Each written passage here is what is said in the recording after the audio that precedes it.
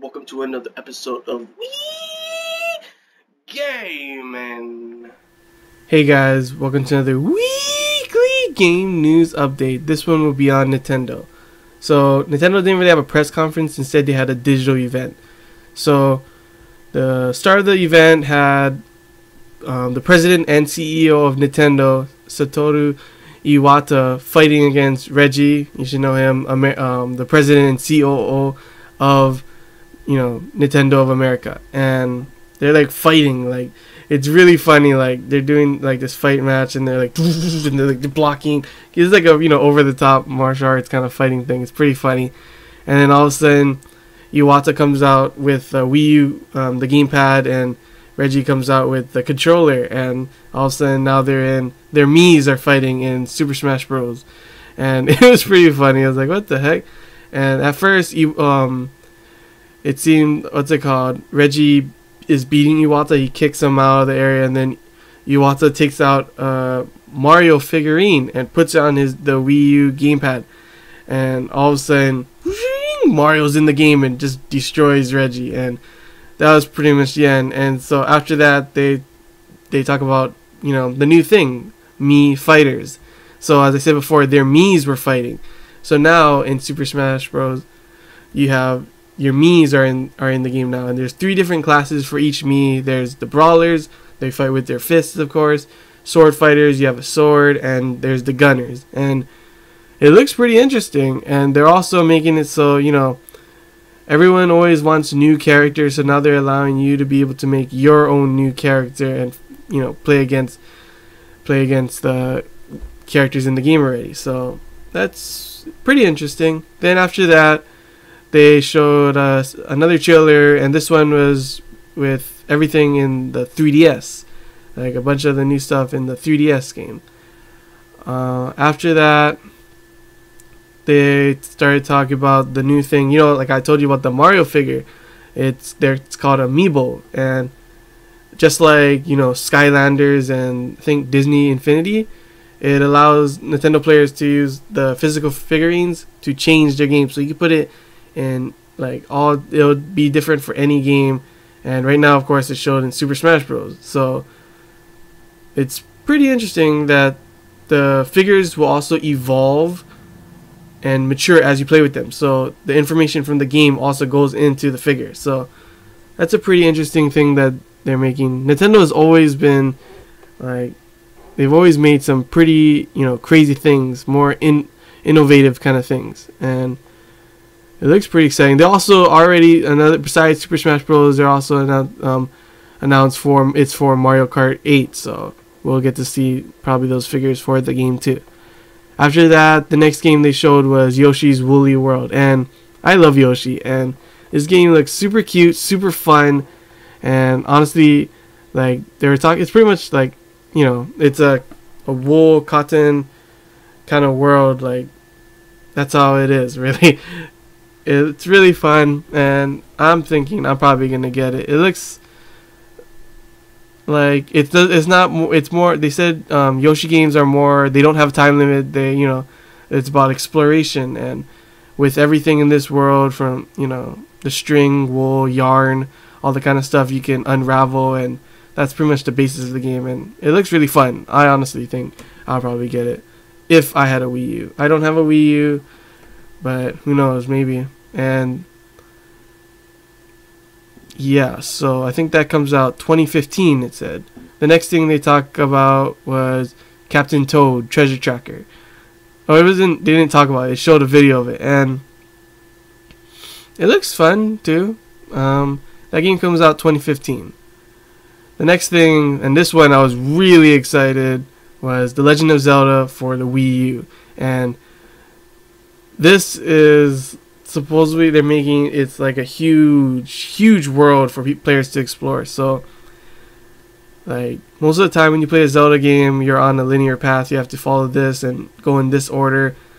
Now they've made it so it's this huge world where you decide which way you want to go first. Do you want to start this off or that off? And the game looks really good. I love my huge open world games. A lot of game developers have been starting to make these open world, and to have a Zelda game on open world, that sounds very exciting, and I can't wait. So after that, they showed Pokemon Omega Ruby and Pokemon Alpha Sapphire, and I'm probably definitely gonna get it.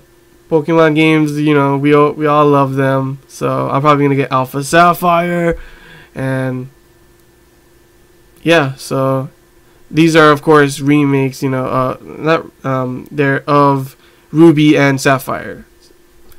So the next thing after that, the game was Bayonetta 2. It had a trailer of it. It was just a trailer. It looked good. It looked fun. And that arrives October this year. Yeah, October this year. So, oh yeah, I forgot to also say that Alpha Sapphire and Omega Ruby will be coming out in November 21st this year, and the Legend of Zelda game for the Wii U will be coming out in sometime in 2015. That's all we know. So after Bayonetta 2, what was it?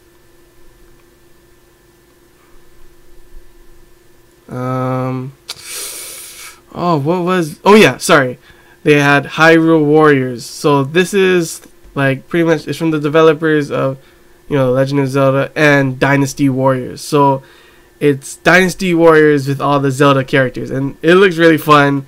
If you play Dynasty Warriors, it is a fun game, but this time now it's with all of the Zelda characters from completely all of Zelda franchise. So it looks really fun. It's called Hyrule Warriors, and there's also a co-op thing where one player plays on the gamepad, while the other one's on the controller. So you have your own screen. It's not split screen, and that is set to come out September 26th this year. So after that, they showed like another Wii U game. It was Kirby and the Rainbow Curse. So it looks like a cute game. I'm not too sure if I'm going to get it, but that game is set to come out sometime in 2015. After that, they had this cool trailer of Xenoblade Chronicles X for the Wii U. And it's, of course, it's a role-playing game, and it looks really good.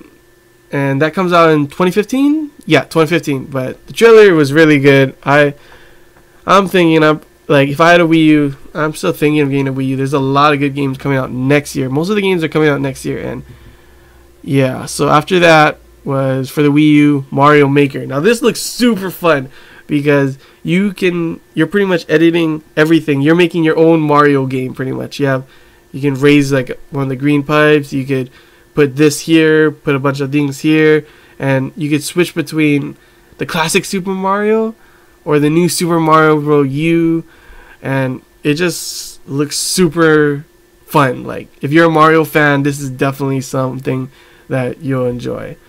And that'll come out sometime in 2015. So after that, the last game they showed for the thing is short. It was only like 46 minutes compared to all the other ones, which were like hour to hour, almost 2 hours. But this one was only 46 minutes. And the last thing they showed was Splatoon, and it's a brand new franchise for Nintendo.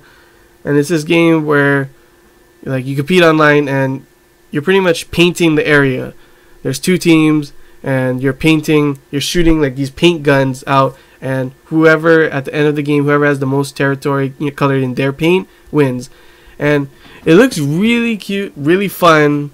There's so many different ways. The characters are like Squid Girls, and when when your area is covered in your paint, you can turn into squid and literally swim fast or jump over certain areas, and then you can turn back to your regular form and start shooting. Your human form is when you're shooting and stuff. And the game looks pretty simple yet really fun.